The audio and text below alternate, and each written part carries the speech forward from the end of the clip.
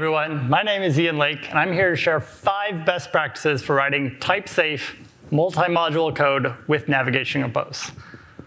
That's a lot, so let's just go step by step. The first step is in defining your screens. So if you think about the simplest single-screen app, you could just put all of your content directly in set content. But as soon as you get more than one screen, it's going to make sense to move those out into separate methods. So best practice number 1, define your screen in terms of the state it receives as input and the events that it outputs. Your screen shouldn't care if your data comes from a view model or it's just static state that you've created for an individual test. It also shouldn't care about who's receiving the events that it's sending out.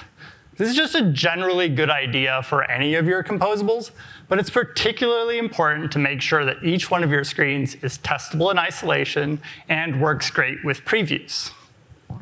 Next, best practice number 2, split up your navigation graph just like you split up your screens. Just like moving your entire app out of set content, your entire navigation graph, the definition of all the screens of your app, should also be split up down to that same per screen level. You do this by pairing your screen with a nav graph builder extension method. This layer fully separates the navigation specific code from the screen itself. And it provides encapsulation around navigation-specific concepts, like routes, the unique identifiers for each screens, which should never leak outside of this individual file. This is also the same layer where you provide where the state actually comes from. For instance, from a view model scoped to this individual screen. Events that can be handled at this individual layer get handled here. So, for example, if you want to hand off an event to your view model, do that here, while other events that can't be handled at the individual screen layer need to be passed up a level to the navigation graph. Number 3, build out only the public API surface that you need. Now, that single extension method provides all of the runtime verification, such that when you navigate to a destination using the nav controller, your arguments are correct, typed, and that all the required arguments are already there. Now, Navigation Compose doesn't generate the compile time type-safe code for you yet, but that means that you get complete control over the type-safe code you want on a destination-by-destination basis. This is the type-safe code you put right alongside that nav graph builder extension method. So at minimum, this should include an extension on the nav controller, our stateful object that maintains the backstack, that fully encapsulates how you reach that destination. Now, it could also be extended to provide a type-safe wrapper around extracting arguments from your save state handle for your view model. Now, this is where the Kotlin visibility modifiers really come in handy.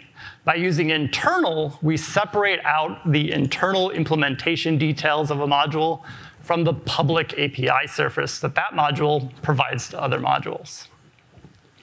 Now, the same concept of choosing the right visibility applies to modules that have multiple screens as well. This self-contained set of screens is called a nested navigation graph. This lets you roll out multiple screens into just a single nav graph builder extension that encapsulates all the screens as an implementation detail. The key part of this encapsulation is the navigation element that wraps all of those individual screens. Now think of this as one level up from our individual screen builders. Since we're in the same module, we can access our type-safe methods and link these screens together in a totally type-safe way that's transparent to any other module. Now, this also gives us control over how we want to start that flow. For example, our nav controller extension that navigates to the whole graph might set up the right flags so that it's treated as a separate backstack when you're using a bottom navigation bar. That takes us to best practice. Number 4, use your module structure to guide how to combine your graphs together. Your module structure and how you've decided to modularize your app already defines which modules have visibility to the public APIs for other modules.